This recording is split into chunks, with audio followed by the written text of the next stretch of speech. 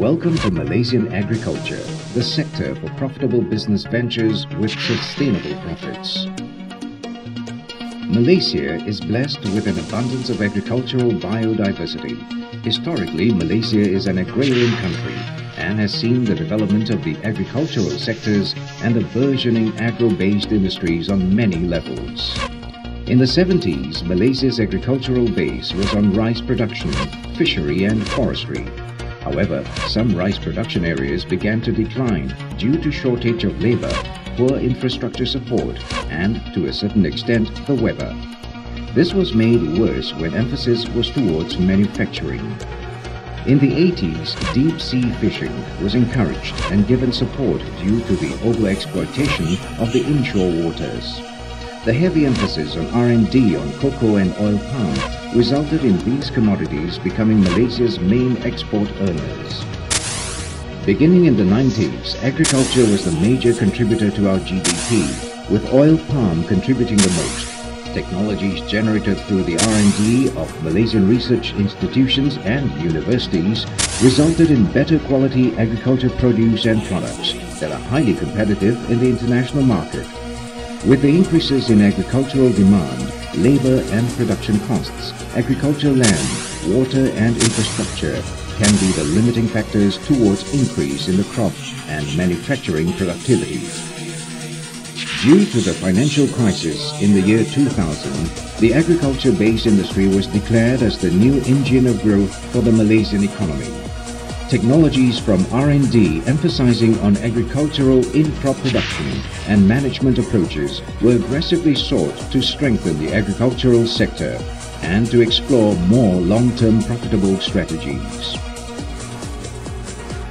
The Ministry of Agriculture is the catalyst towards agricultural transformation and is effectively made up of 3 departments and 8 agencies.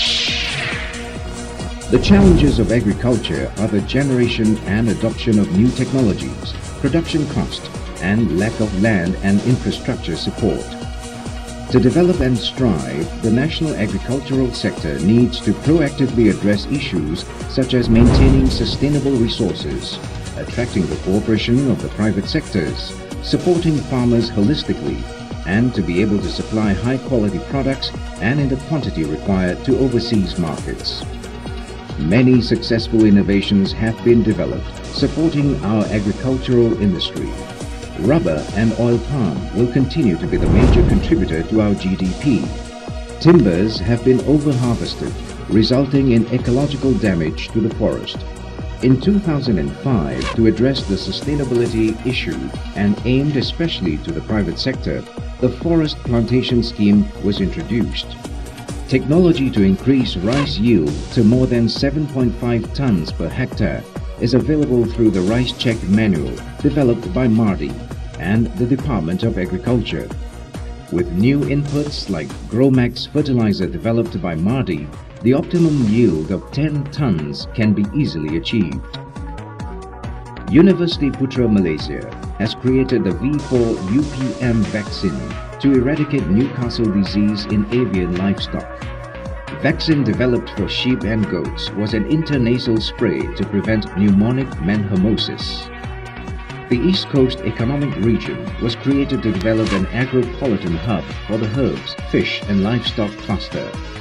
It will cover all areas of agricultural development, such as providing high-quality planting materials, agricultural good practices, and business mentoring.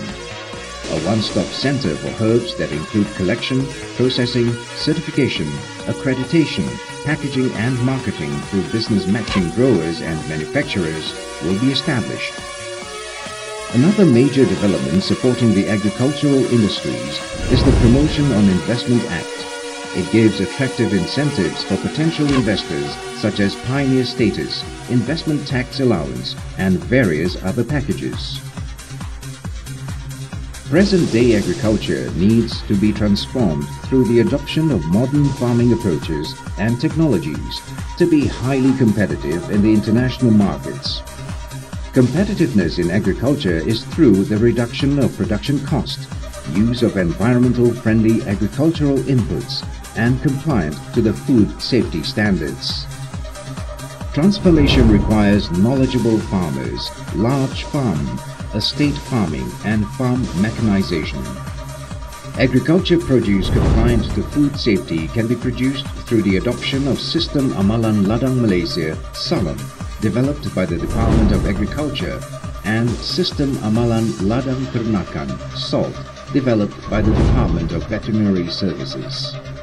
The use of ICT in food safety and quality can be monitored by application of a computerized halal trace and track system. The system can track and trace that the food from farm to table through the processing supply chain is compliant to the halal and food safety requirement standards. Our national biodiversity treasures possess genes that can be exploited in crop improvement and crop protection purposes. The ability to exploit our genetic biodiversity resources can generate many investment opportunities, especially in herbal remedies, nutraceutical and pharmaceutical. Through new biotechnology approaches, wider range of agriculture products can be introduced to the market. This will generate new agriculture businesses through smart partnerships between local and international entrepreneurs.